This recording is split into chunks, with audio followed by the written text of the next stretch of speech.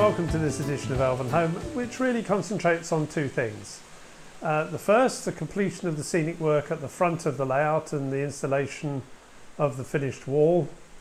And the second, getting on and actually building the Brass Etch Kit from 7 models of the little church chapel that will go up at High Elven. So let's get on with, first of all, completing the work on the wall at the front of the layout. Well, as you can see, I've removed the walling from the front of the layout. This is to enable me to stick on the channel, the evergreen strip styrene channel that I'm using, and also to get that painted up. I've got a section of wall here. If I can get this to focus, it wasn't doing it earlier. There we go. You'll see that I've cut at regular intervals a line to give me the separation between each of the slabs of the wall capping, and it is, as you can see from this side, just evergreen strip styrene channel which has been put along the whole length, and that's all drying. And then what I'm going to do is put a wash over the top of that. Let me put you back in focus. Put a wash on top of that, and a bit of work with some powders to dry brush onto there to put some weathering onto the wall so it's not quite so pristine. But what I want to do now, and what I'm going to spend the next hour or two doing, is to put along this area here at the front bushes. I think that's the easiest thing to do, just to cover up that grey that is between where the ballast ends here. Where the cork sits, there's also a bit of a step down onto the wood of the board. So by putting some bushes and clump foliage in and around that area, I hope to cover in the whole area right from where it goes. Is my finger here? Yes. From here, just as it emerges from the tunnel, I will cover right the way down to the viaduct, even though the ballasting is not complete yet for the track. Just as it comes off the viaduct, there's work needs to be done around there before I can ballast that section. So I'm just going to crack on doing it exactly the same way. For those of you who would prefer to see what I actually do, I'll be using pretty much the same techniques as I used to do. If I just come around here, this section here, and I'll put in the video at this point a link to the video in which I showed me doing the work at the front of the of Grey Havens. So I'll come back once I've finished that work, and once I've finished the wall work, so you can see the final effect of the wall to take the front of the layout. In the first video of the year, I spoke about the 7 models brass etch kit of a church that I was going to build. And you'll recall that actually one of the reasons why there was a gap was that it took a while for things to arrive to help me paint it in particular. But everything is here now, and I've got so far on the work that I was doing at the front of the layout, and I thought it was about time to turn back to this brass etch kit model. Quite a lot of people were interested to see how I got on with this, and I had a particular request from Paul Smith, who said, please could I show the construction, not just photos at each stage. So I've set up another camera, which I'm just going to leave running whilst I'm working on this kit. It's not as close as this view because I can't work around, not very easily, around the camera, but you should see it from the side. And I'll try and hold things up to the camera if I remember as we go along. At the moment, all I've done is freed everything from the single brass sprue that it came on. I should be able to put a picture in here taken from my from the video where I showed you the kit. And I've done nothing more than use these cutters. I don't use the Xeron cutters because they're too big and bulky. These are quite thin and nifty to get in and snip the brass. Now what I'm going to do is go in and clean up, because as you'll see in places I really have literally just, let's get that in focus, just taken them apart. So I'm going to clean all these pieces up, then I will, and obviously file them down. The instructions say that you can do this with super glue. I suspect purists of brass etch kits would say, no, no, no, you should be soldering. But I will, I'll do what the manufacturers of the kit say. Oh, that's out of focus. There we go. You're in focus again. So what I'm going to start doing now, and I'll speed the film up just and try and slow it down once you see it, to see the look of assembling the model. I'm going to assemble the model before painting it, because I think it'll be fairly straightforward to prime it all fairly as a full kit. The only thing I probably won't put together is putting the windows in, but everything else will be done. Because the windows I will paint white separately. I will put a white primer on the whole of the kit, and then go in and do the painting of the bricks and the roof and the rest. And that is the bit where I think if I had the windows in, you can almost guarantee a big daub of some unpleasant colour would go on my nice pristine white windows. So I hope you enjoy this build. I hope it works. All I intend to do for this video is get to the point that the kit is made, and then I'll work on the painting separately, and you'll see that in a later video, because I don't know how long this is going to take me. I don't think a long time, but you never know.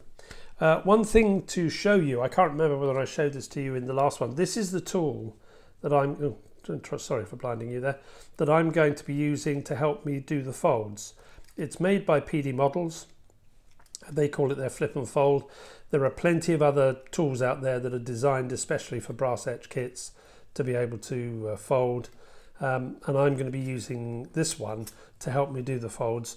The kit, of course, comes showing where the folds need to be. If I can try and do this without blinding you again, you can see very clearly here the line where the fold needs to be, and also again on the back. So it's not going to be difficult to know where you've got to put the folds, but this tool does make things much easier. The kit instructions recommend some flat thin nose pliers which you would use, and the edge of a steel rule, which I suspect would be the only other thing you would be able to do it with. But this little tool I've used before on my greenhouses in particular, and it works a treat. So let's get on and build this church, and I'll speak to you once I've got the thing completed.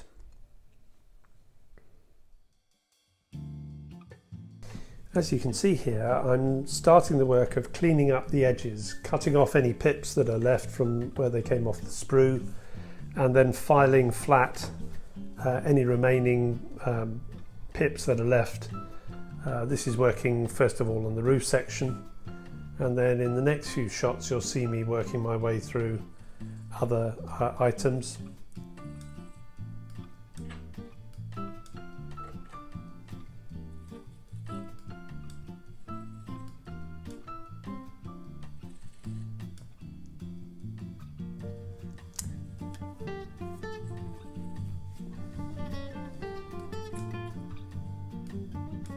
And now you can see me using the tool to start bending the main body of the building.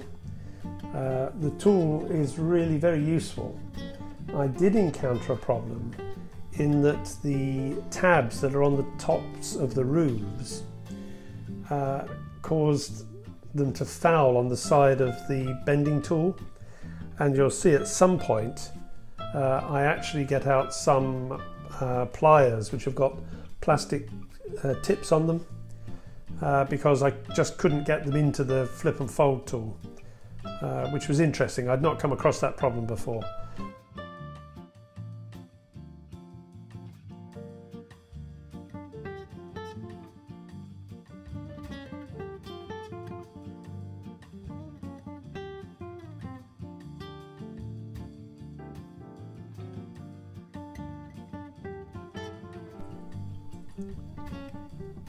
So having glued the main body together and set that aside to set, I started work on one of the side parts of the church. This must be this is the other side, which comes out to form the cross shape of the church. and that was bent into shape. Again, I found the pliers more useful for me, particularly bending the tabs on which the roof has to sit. I then marked in, it's 9mm from the edge where the line of the side building sits. So you see me marking it out there, and then fixing the side building to the side of the church, making sure it's square. I then folded what is the entrance, which sits on the other side of the church, whilst I was allowing the first one to set.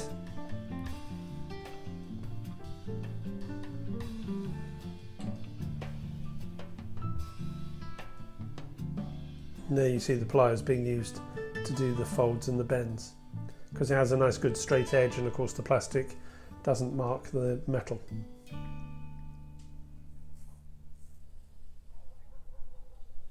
Where you see me sanding, it's just to slightly abrade the surface to improve adhesion of the glue.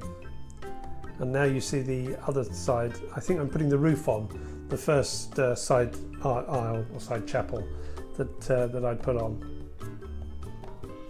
Now I'm fitting the door entrance, and after that the roof for that will be fitted.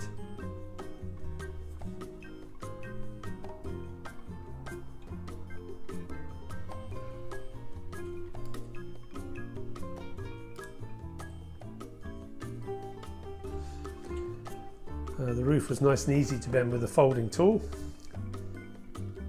And now I'm forming the roof for the bell tower, which folds round on itself to provide that sort of conical top to the square-sided roof tower.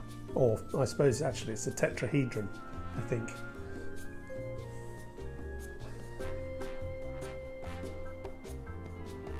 And that fitted very well. It went together very easily, and then I glued it. You can see it sitting in the front, almost front center of the shot.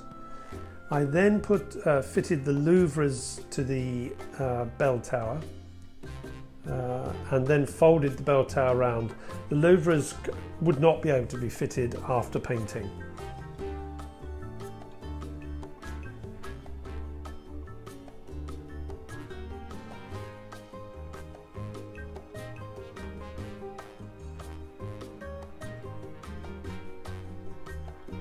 And now I'm just fitting the roof onto the bell tower, and I'm pleased to say it was all square and all fitted as it should. Needed to be carefully judged so the top wasn't wonky. And finally, beginning to get to the end of the build, fitting the roof on first of all, which I made sure was solid before I moved on to the final stage. And this I had to measure 8mm in order to fit the bell tower into its position, and again it fitted beautifully, and that was the end of the model. Well, here we are with the completed model, except for the doors and windows, which you can see here, which I will paint and fix after I've painted the external part of the kit. It's a lovely little kit. The imperfections in the building are down to my inexperience. This is the first brass etch kit of this size that I've ever made, and I think I learnt a couple of things about how to go about bending some of the parts, and I've not bent some of them entirely accurately. All of it, however, I think is capable. There's some pieces that need a bit more sticking down, but what I want to do at the moment is let all the glue completely dry for 24 hours, so it's all completely gone off. And then I can go back to places where I may need to put a bit more pressure on, because the danger is if I do it now, I will just pull off the thing that I've only just stuck down. But I am pleased with this little kit. I think it'll make a lovely little church, and I'm looking forward to thinking about painting it. So there we are. That's stage one of the build of this kit, and in the next edition we'll start thinking a bit about how we go about painting this brass etch kit. Okay, well, I finished the work of putting the bushes and what have you along that edge, of painting the capping and fitting the capping on top of the wall, and so that's now been able to be put in. At this point I'll insert some footage I took before I put the wall back on, just to show what the border looks like with the bushes just on the end, and you can get some idea here of what it looks like from this angle, and then in a moment I will put some footage that I will, I'm yet to record, but recording from the end of the layout, so you get to see what it looks like from looking from within inside the layout. And I think at some point in this video I might do a running session with the train cam, so you get a view of what it all looks like. I think what we'll do is we'll bring a train down from High Elven down along the branch line into Weathertop, which I don't think I've done for a while, and it might be interesting to see what that journey now looks like, as so much more of the layout has been landscaped. So I'll just reposition the camera actually, and then give you a view from the other end of the layout. Okay, well, I've moved to the other end of the layout now, just to give you a quick view of the bushes, and I think what we'll do now is we'll go to some running shots using the train cam, and then we'll come back to wrap up this edition of Elvenhome.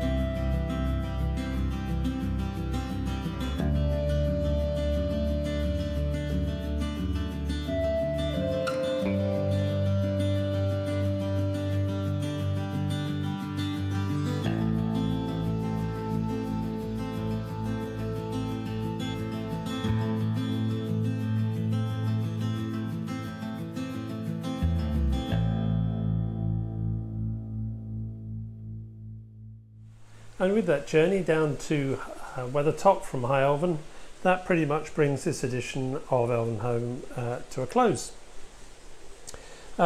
More in the next edition on the painting of the church, which is sitting, as you can probably just about see, up next to the pub. That's roughly where it's going to be.